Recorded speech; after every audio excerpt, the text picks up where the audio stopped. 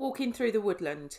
So this song is an adaptation of another song which I sometimes use in class, and that is called Walking in the Green Grass. And I'm just going to sing you a verse of that. It goes, walking in the green grass, green grass, green grass, walking in the green grass so early in the morning. So that's just one verse of that song. And I usually use this with the children, and we will walk to the steady beat. So again, it's one of those songs where we're using locomotor movements to establish this sense of steady beat. So for the story of Goldilocks and the Three Bears, I've adapted the song slightly to Walking Through the Woodland. So we would sing and walk. Walking through the woodland, woodland, woodland, walking through the woodland so early in the morning. And you can try some different locomotor movements for this. If you want to stay sat down, obviously you can do some things sitting down. But obviously for this story, we want to get an idea that we're actually going somewhere. So we can ask the children for suggestions.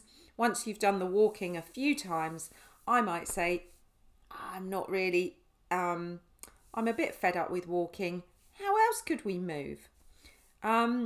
Just to say here, there are obviously some safety considerations, and I find it really good to set some boundaries with the children first, where they can and can't go, and also to do with them and their the way they make contact with other children in the room. So you'll find with early years, I find the children all want to gravitate together and just bother each other basically. But this idea that we're going to actually do this without bumping into anybody else or without worrying anyone else. And I'd probably spend quite some time, if they haven't done this activity before, I'd probably spend quite some time with just the walking and re-establishing those boundaries for them.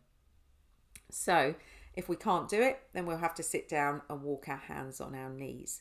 So that's another way of taking part.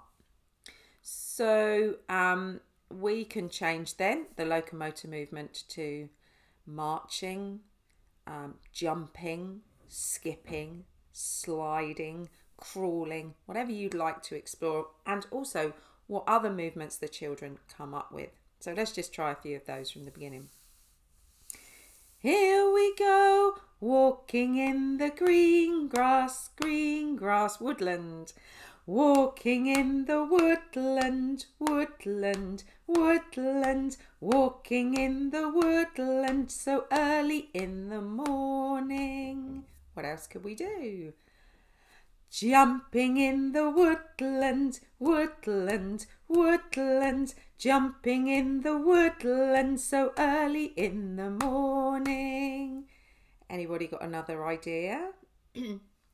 Sliding in the woodland, woodland, woodland. Sliding in the woodland so early in the morning. Tiptoe in the woodland, woodland, woodland. Tiptoe in the woodland so early in the morning.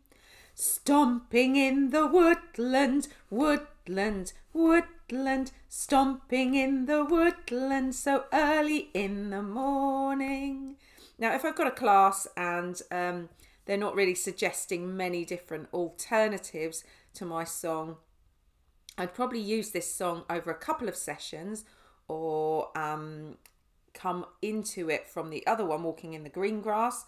Any movement song, in fact, where you have been exploring some locomotor movements with them. And in the beginning stages, you might want to be the one that is suggesting those movements to them. So you can ask them, and if you're getting the same things back all the time, say, I know, let's slide. Can you slide with your feet? Or I know, let's get down and crawl. Can you crawl with your whole body? Or roll with your body? Anything that you think that they have not experienced. And this is a really nice link with PE here.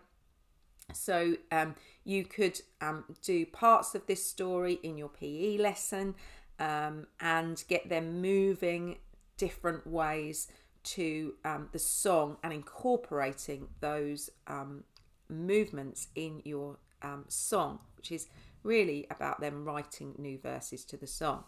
So we're going to take this song on a bit now. And another thing that I like to do with this song while we're seated, and more for a storytelling point of view, is to change the words up to what can you see at the end. So we're going to sing, walking in the woodland, woodland, woodland, walking through the woodland, what can you see?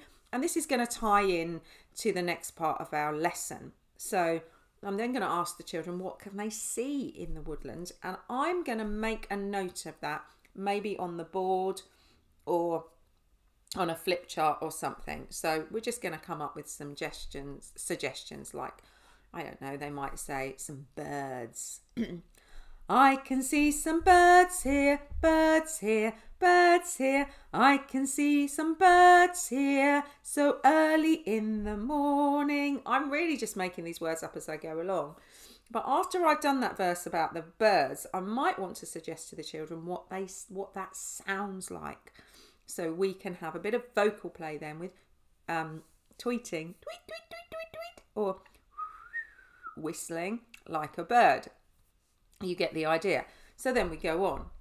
Walking through the woodland, woodland, woodland, walking through the woodland, what can you see? And we'll take another suggestion. I can see a tall tree waving in the breeze. Oh, what would that be like with our bodies? Can we make our arms like tall trees while we sing? I can see a tall tree, tall tree, tall tree. I can see a tall tree so early in the morning. And some vocal play, which you can do before or afterwards.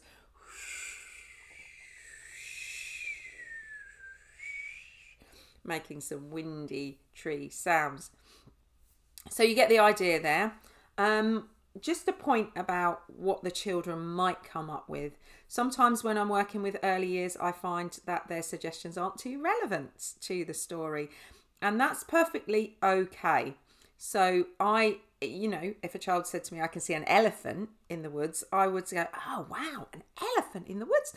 Imagine that. Imagine seeing an elephant in the woods. What do you think the elephant's doing? The elephant's stomping.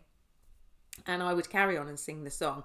And at no point really would I say, well, you're not going to see an elephant in the woods, because this is all about inspiring creativity and storytelling. So we want their little minds going, 10 to the dozen, and it doesn't matter if this is factually right, because it's all about creativity.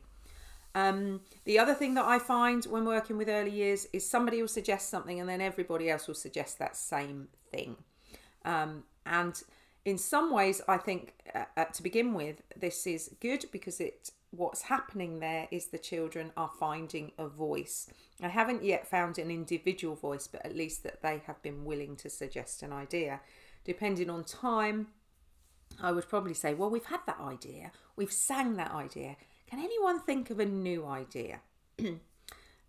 So that's another way to engage in that song. And for this part of the story in traditional tales, I'm going to use that idea later on.